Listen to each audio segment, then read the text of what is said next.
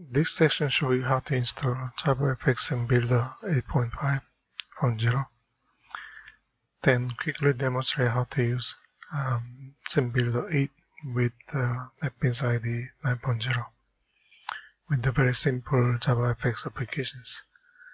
Okay, I'm going to install Scene Builder 8.5 for Java version 8. I will install Windows installer 8.5, 64 bits.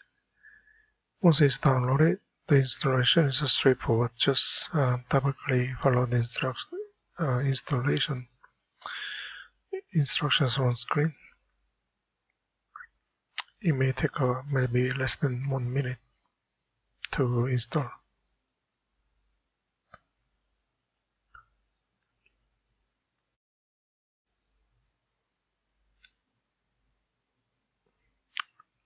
Okay, this is how it looks like once I launch Scene Builder 8.5 for the first time.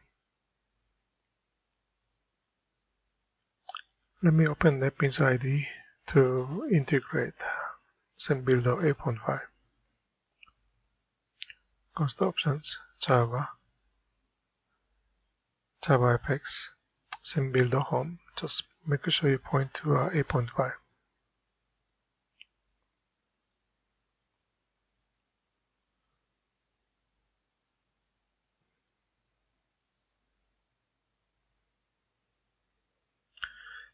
Okay, let me create a new JavaFX FXML applications. I'll keep it as it is.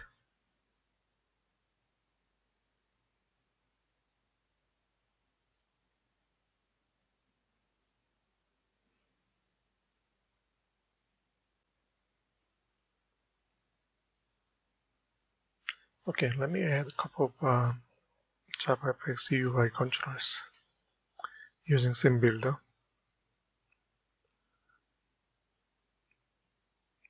Okay, the project we created, it comes with one button and one label.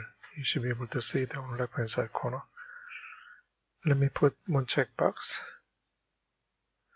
name for JavaFX ID, which is object name on NetBeans IDE. Let me change the label.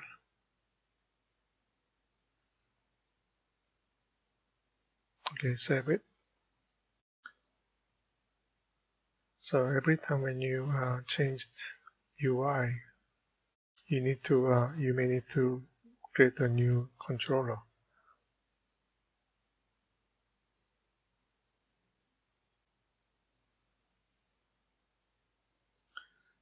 Then you can launch your projects.